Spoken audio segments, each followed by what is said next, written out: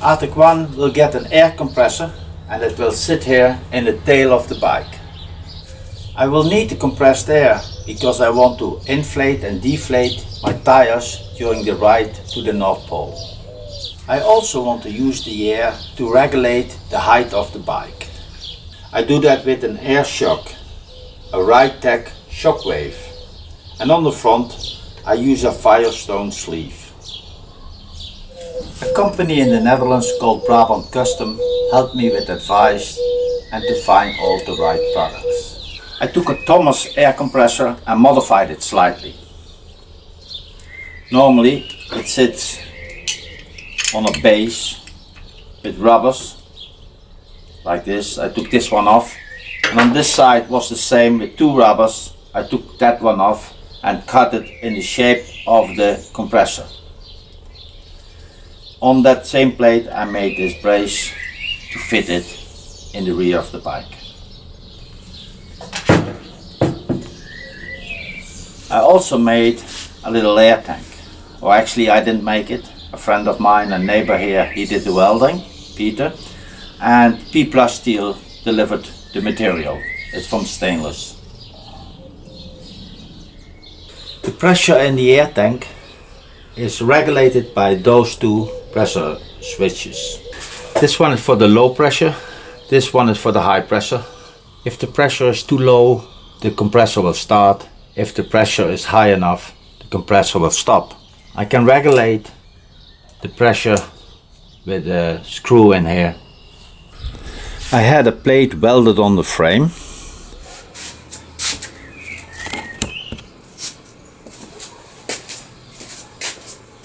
The air tank is fitted in here.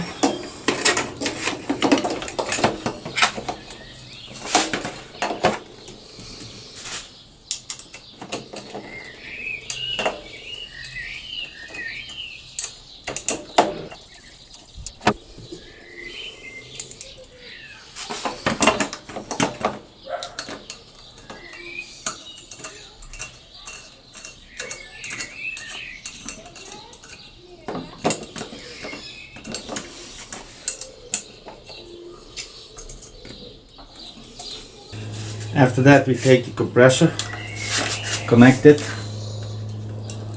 the air hose, and then we put it in here.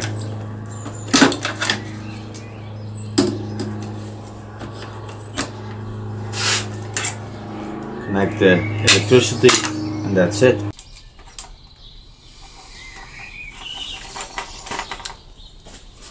Once the complete tail from aRctic1 is back on the bike, it's still relatively easy to take the compressor out in case I need to work on it. Once I put it back, put the pillion seat back on, it can go nowhere. Not that I need a pillion seat, but anyway. Having a compressor on board makes it possible for me to lower the front 16 centimeters, which is a little over 6 inches.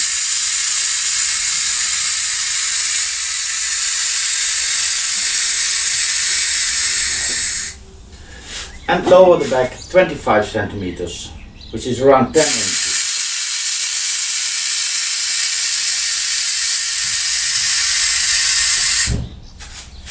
And then up again.